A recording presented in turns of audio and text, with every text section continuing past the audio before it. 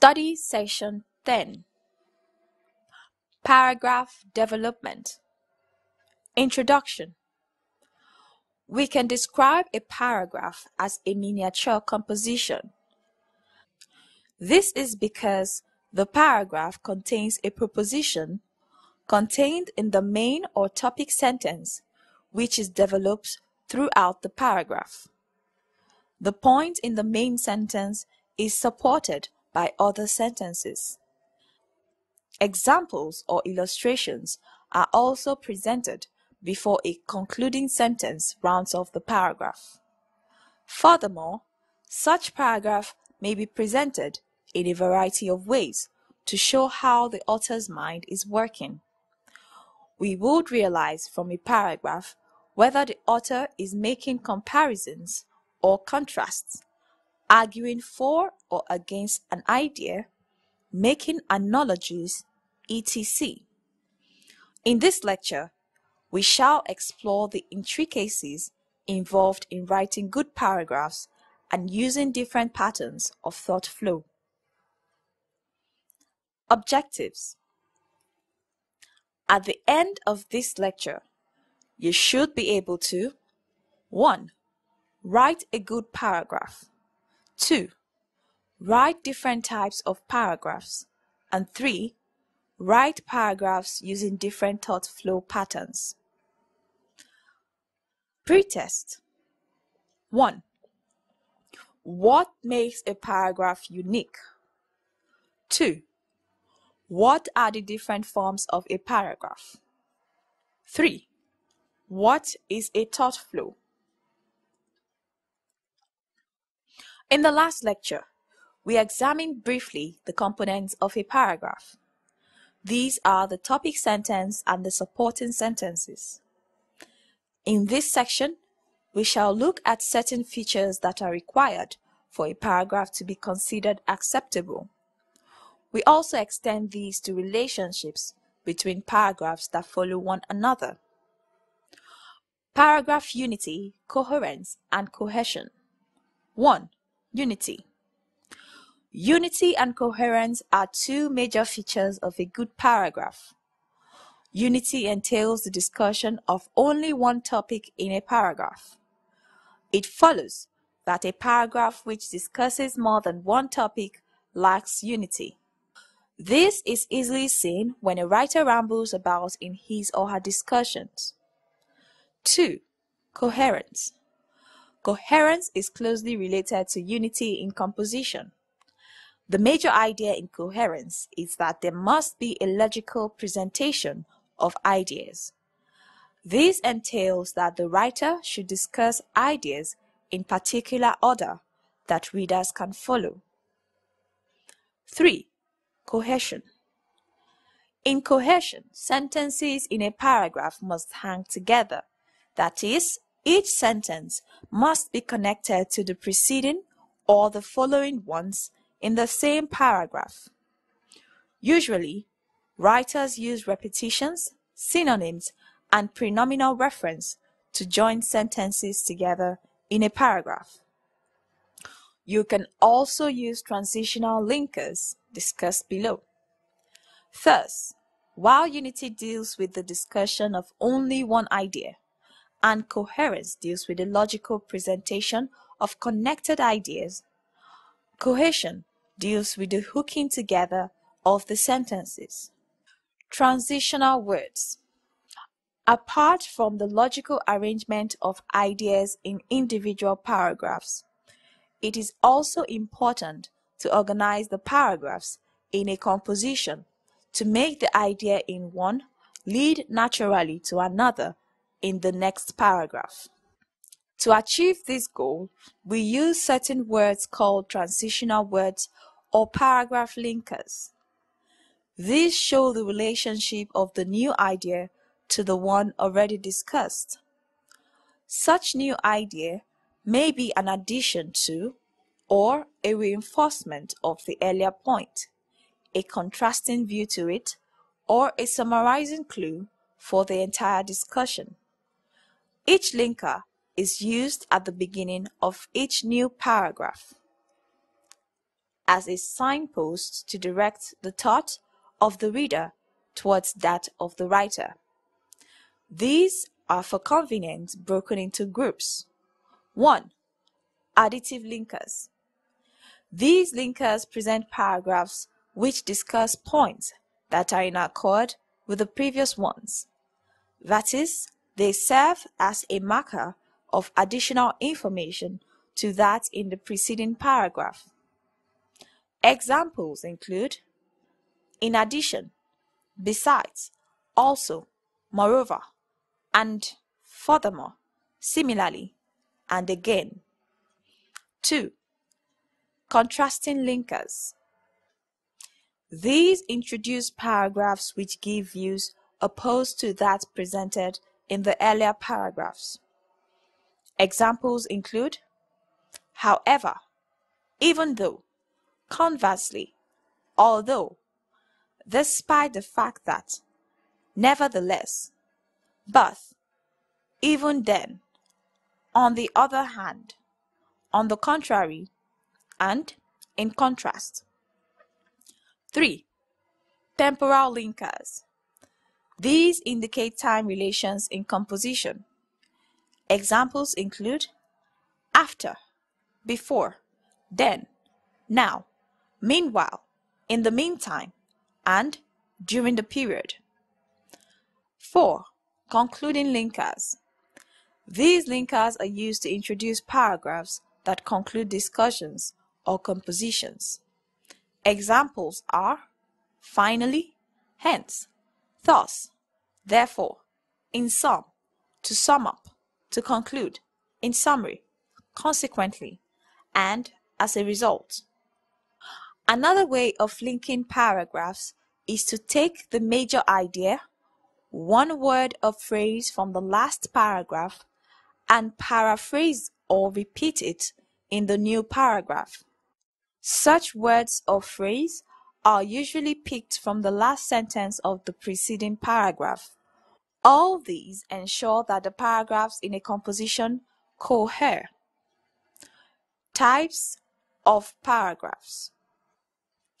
Paragraphs are of different forms and types.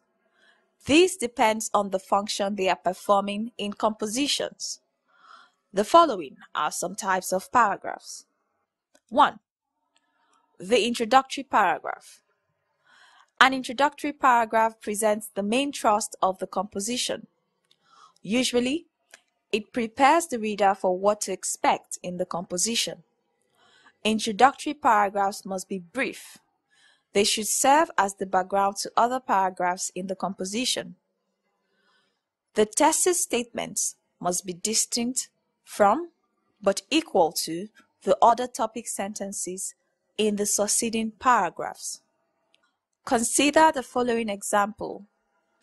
We had been itching to visit the Olumiri waterfalls in Ereodo since our class teacher announced that we would go there on an excursion. The day was Tuesday. Every one of us had arrived in the school, waiting for the bus that was to convey us. It arrived at 7:30 a.m. and off we went. This is an introductory paragraph on the subject of excursion. The author carries the reader along by the tone of the paragraph. It sounds really exciting, and the reader seems to be assured of a nice reading of the author's experiences at the Olumiri waterfalls.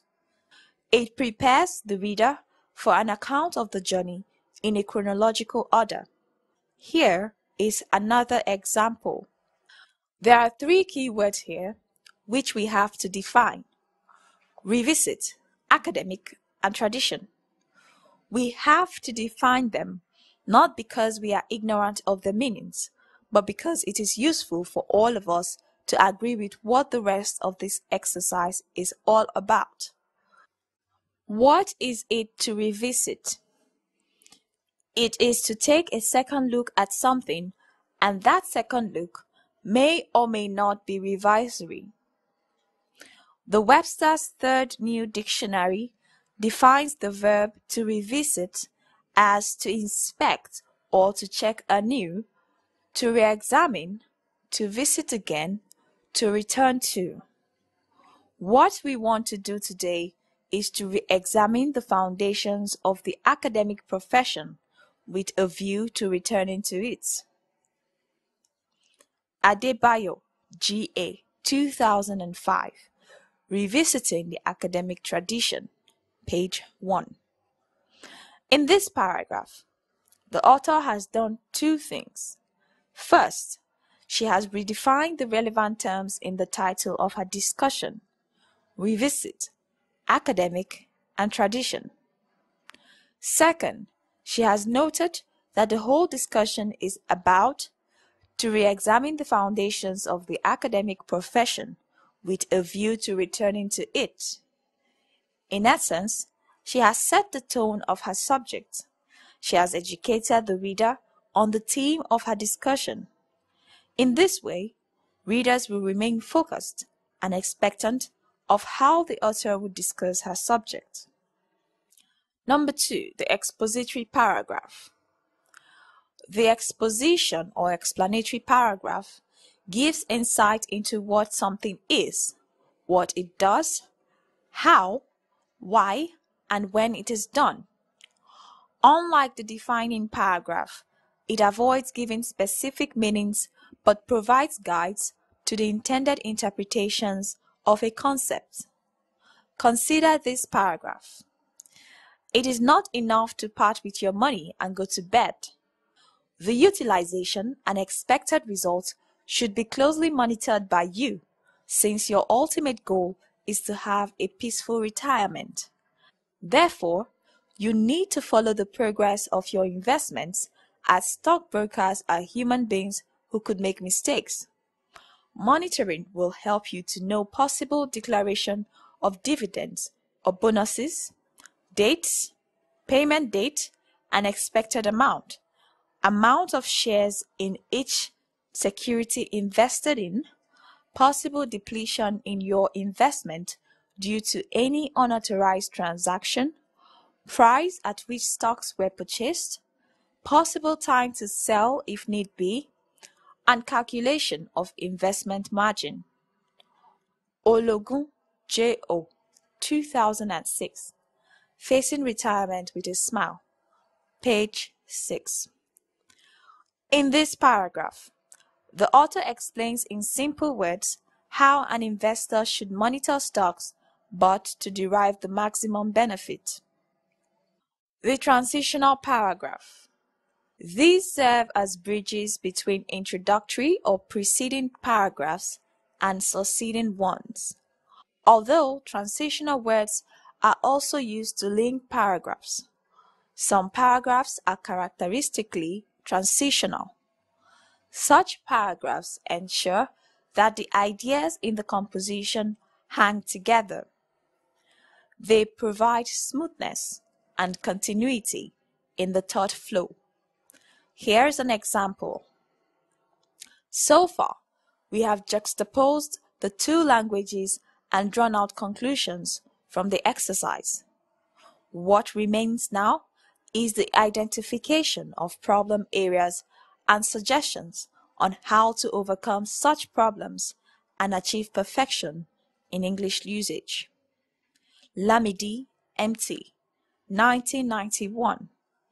A constructive and error analysis of the written English of Hausa speakers, page 48.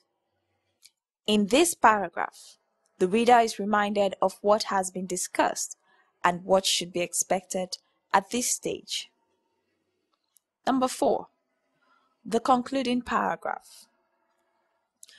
The concluding paragraph usually occupies the final position in a composition. It rounds off what has been said in different ways.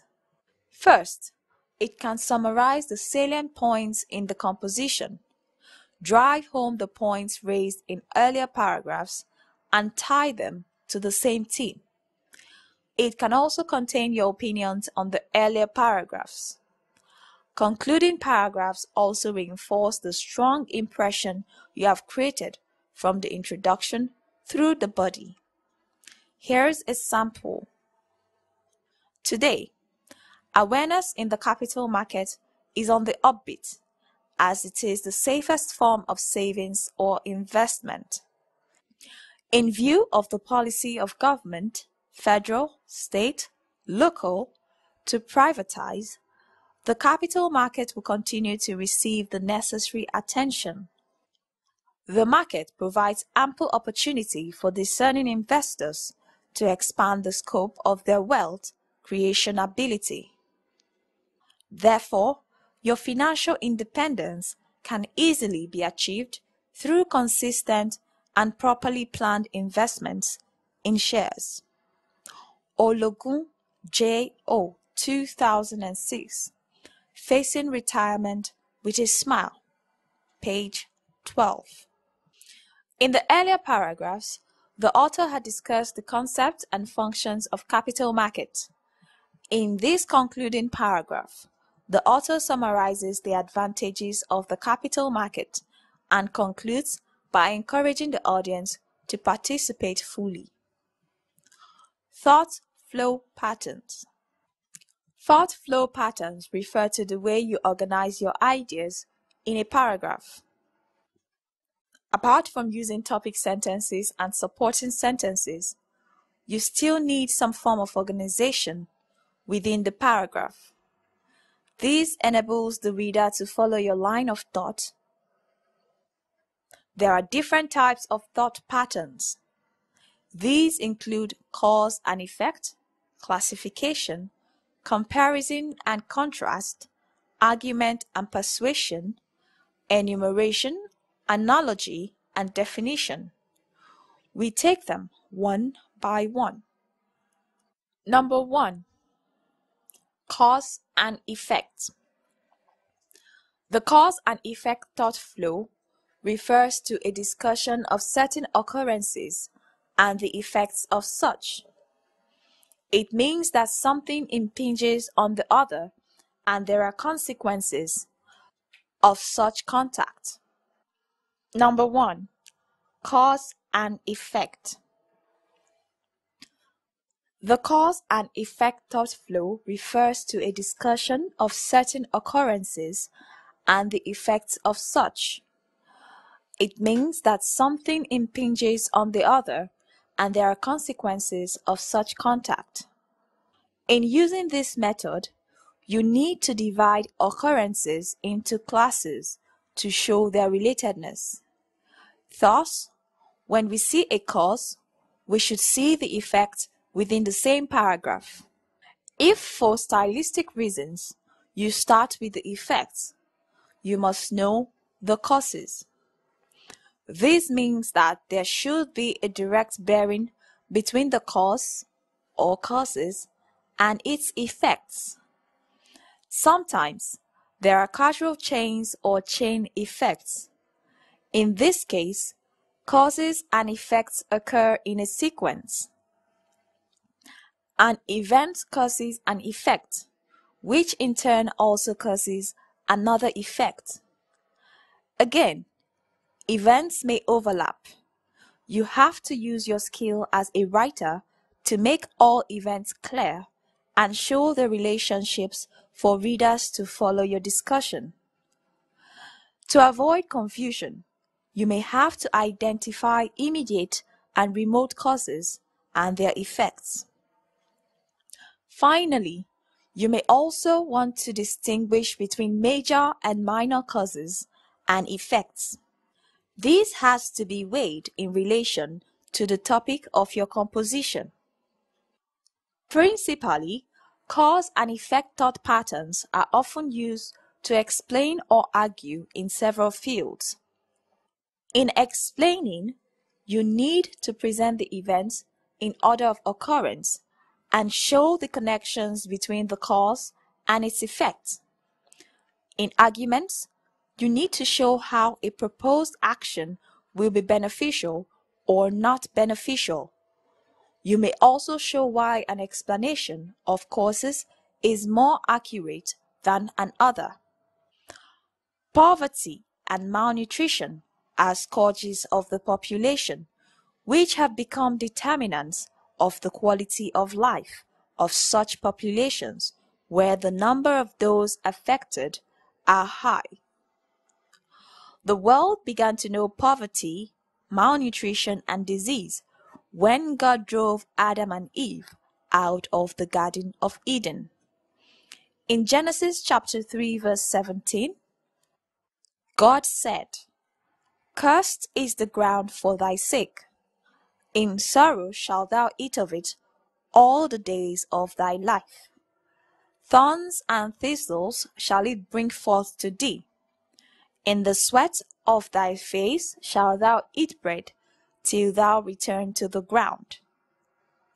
That curse has made it impossible anywhere in the world to eradicate poverty, food insecurity, and sorrow. Akinyele Olaoluwa, 2005. Poverty, Malnutrition, and the Public Health Dilemma of Disease, page 3.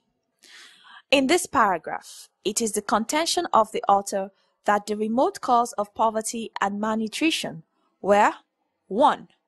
God drove Adam and Eve away from the Garden of Eden, and 2. God cursed them. Consequently, poverty and nutrition determine the quality of life of people in the world. These two serve as the immediate causes of humans' diseases and death. Number 2. Comparison and contrast. As the name suggests, comparison shows similarities between two or more items. Contrast, on the other hand, shows differences between them. This combined thought pattern is often used when items are to be compared to see which is beneficial or better. Thus, the major purpose of the thought flow is evaluation of subjects. The other function is to explain the similarities and differences between two subjects for pedagogical purposes. This will make the two similar subjects distinct to the reader. When you concentrate on comparison, you bring out the similarities, and when you focus on the contrast, you lay bare the differences. By using this method, you can establish a relationship between two objects. You may present your ideas in different ways. First, you present the differences in one paragraph and the similarities in another paragraph. Again, you may discuss the features that one has in one set and the features of the other in another set. In the alternative, the features of the two subjects may be discussed together. It is a matter of choice. Whichever option you choose, it is essential that you balance your argument. Do not emphasize the features of one to the detriment of the other. Consider the following example. In furtherance of our thesis, we argue that there is a significant difference between the undergraduate and the professorial text.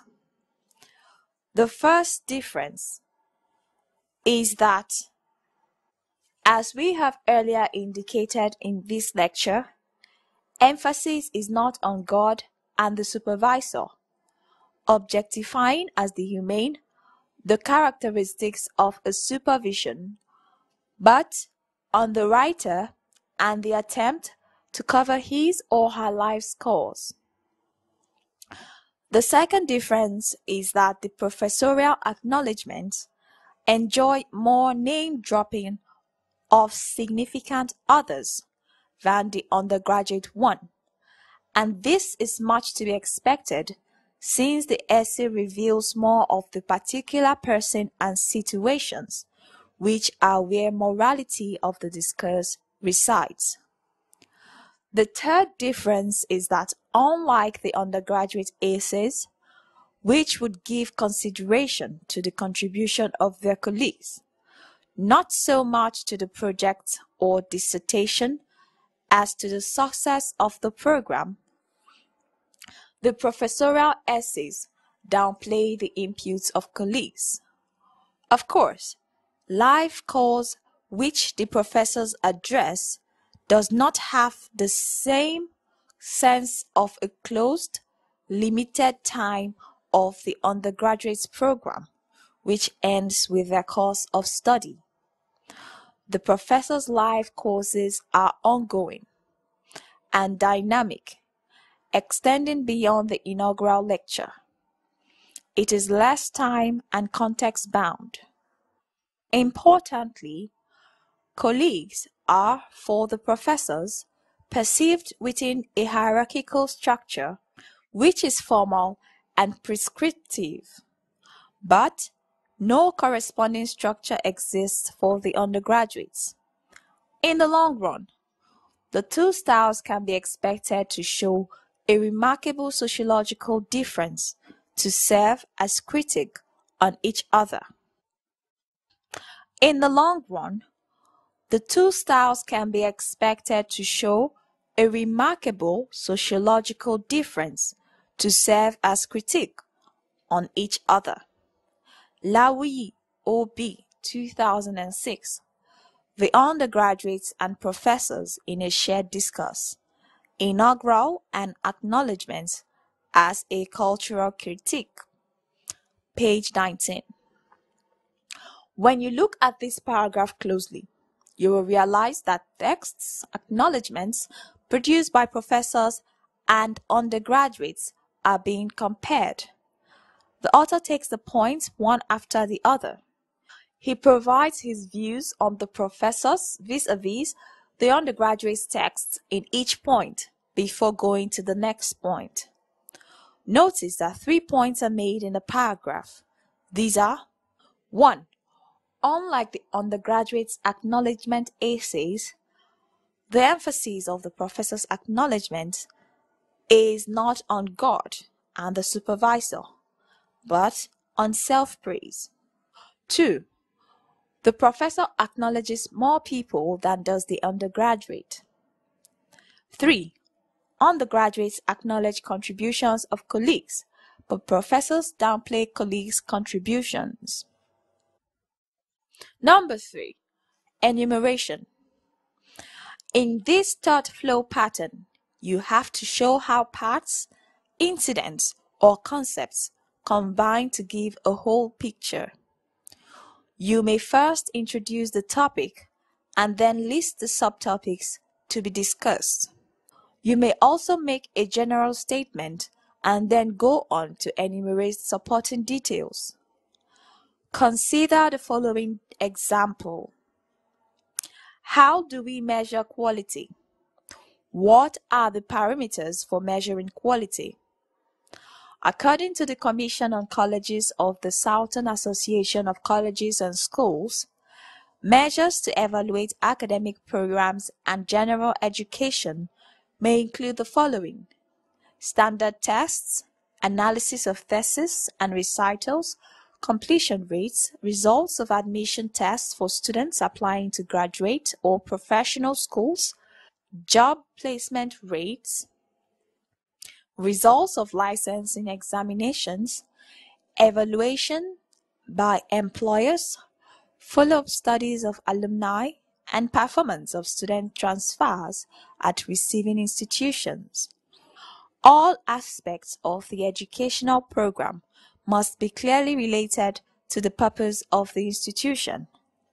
Suggested parameters to measure quality have been divided into 5 broad groups, namely academic content, management, physical facilities, equipment, and funding.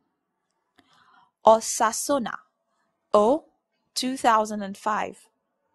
Parameters for measuring quality in Olayinka AI and V.O. Adetimiri editions, pages 15 to 16.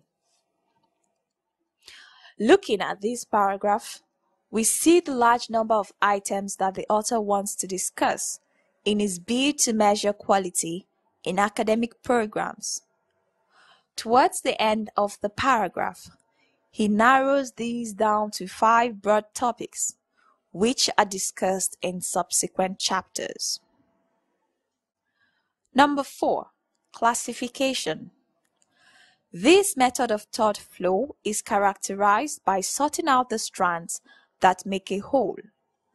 In using this method, you should present the topic sentence with the classes you want to discuss. Each of the parts mentioned in the topic sentence can then be discussed with supporting sentences. In science-related disciplines, it may be necessary for you to present diagrams, charts, or pictures to make things clearer. There are 4 types of child marriage. The first is promissory marriage, which is arranged before or after a girl is born.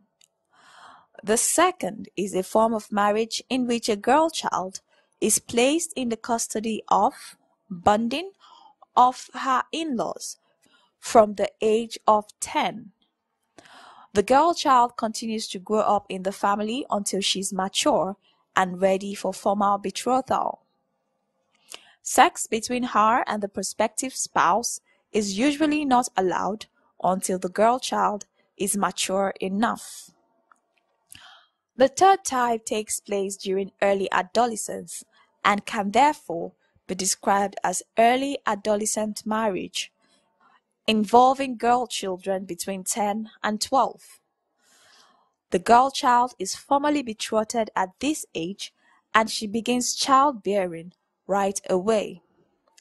Finally, there is the late adolescent marriage that takes place when a girl child is between 15 and 19 years.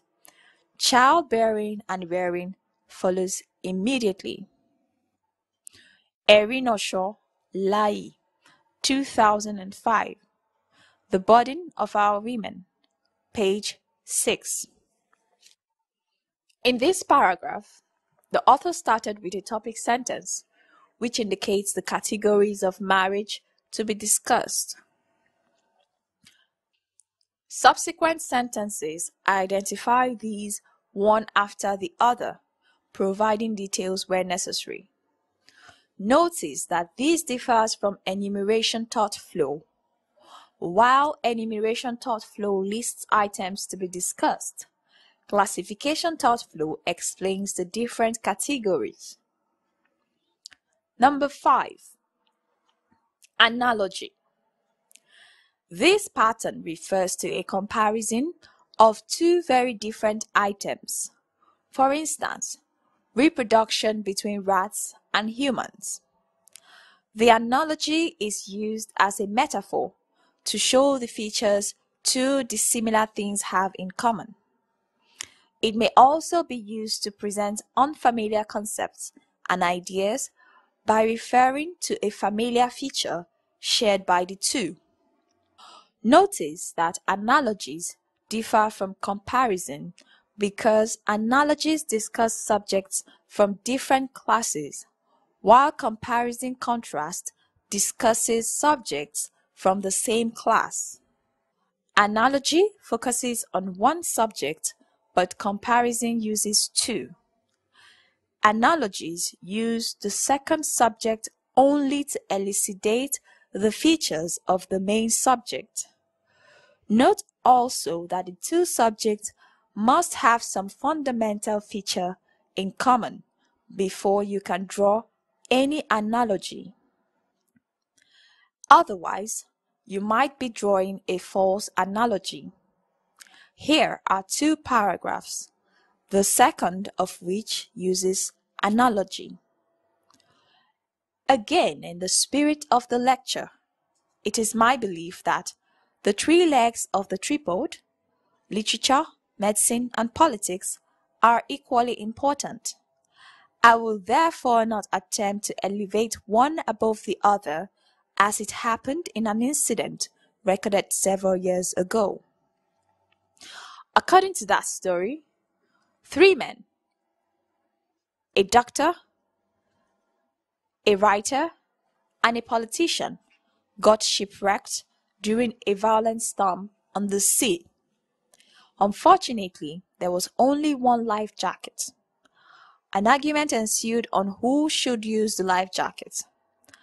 The doctor insisted that as the only one in the boat with the skill to keep people alive, he should have the life jacket. However, the writer, who claimed to be the chronicler of memory, men and events, begged to be allowed to do just that in case his other two companions perished in the storm. After a long argument, the politician suggested that in the true spirit of democracy, the matter should be put to vote. And so, the three men cast their votes. The politician who had supervised the election announced the results. The doctor had one vote, the writer had one vote, while the politician had 4 votes. Okedurant Wale, 2005, Reflections on the Engaging Tripod of Literature, Medicine, and Politics, page 1 to 2. The first paragraph starts at the middle. It is included for you to know what items are being discussed. The second paragraph uses analogy thought flow. Notice that literature, medicine, and politics have nothing to do with 3 people being shipwrecked at a sea. The only analogy the author is drawing is that there is competition among 3 equal concepts, just as there was among 3 professionals in the analogy. Number 6. Definition. This thought flow pattern explains the ramifications of a concept, an emotion, a value, or an idea. There are 3 kinds of definition. The first is a formal definition, which is equal to the ordinary meaning or specialized meaning of concepts offered in a dictionary. It is used to explain the basic meaning of terms or expressions which may confuse the reader. The second is a stipulative definition. This presents the author's special view of a particular concept. It shows the author's peculiar interpretation of the word in the context of the composition. The third type is an extended definition.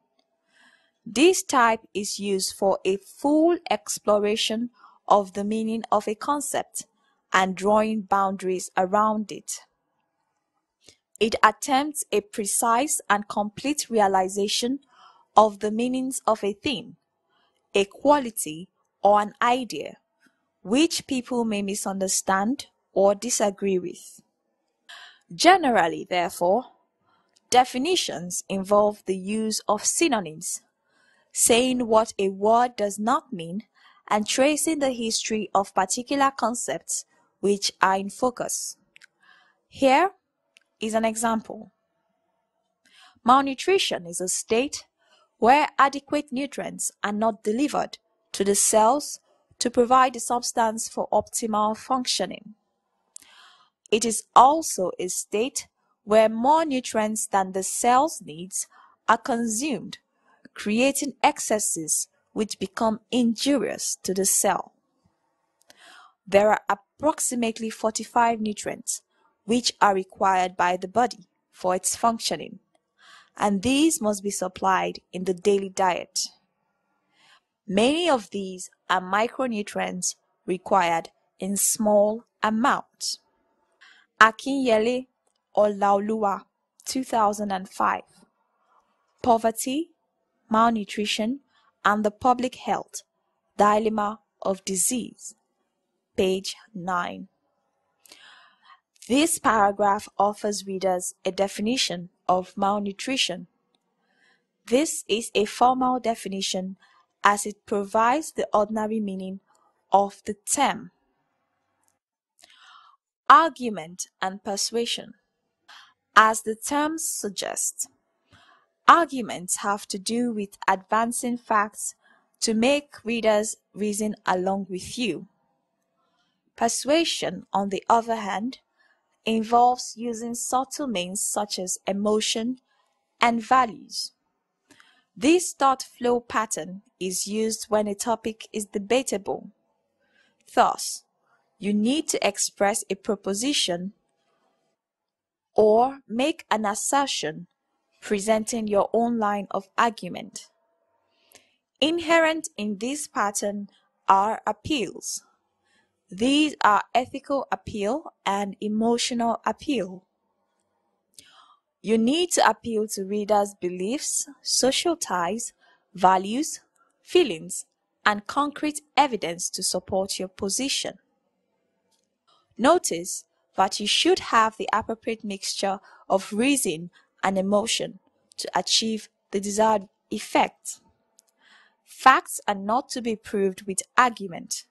You have to appeal to reason. Values may be subjective. You may have to apply emotion and reason. As academicians, students, and investors, knowledge of the capital market is indeed indispensable, given the fact that the first financial market is a major driver of economic development. Nigeria must give the market the needed attention and prominence. Our developmental needs are many, but as a nation, we have been greatly favored by the Almighty God with an abundance of resources, human and natural. The capital market can play a pivotal role in developing these resources. The capital market was the engine of growth in Western economies where the market pulled in funds for the development of vital infrastructure such as roads, bridges, etc., and is still very much promoting development. The potentials of the Nigerian capital market are enormous and can do for Nigeria what the market did for the United States and other countries. The support and participation of every one of us is, however, critical. Ndanusa Sulaiman. The capital market as an alternative source of funds. The role of the Securities and Exchange Commission, pages 24 to 25. In this paragraph, the author gave reasons why people should participate fully in the capital market trading. 1. The capital market can enhance a nation's development. 2. The capital market assisted the Western economies to grow. He then lays the premises for the conclusion. 1. We have abundant material and natural resources. 2. Capital markets can also make Nigeria grow. And finally, he concludes, therefore, everyone must participate in the capital market trading.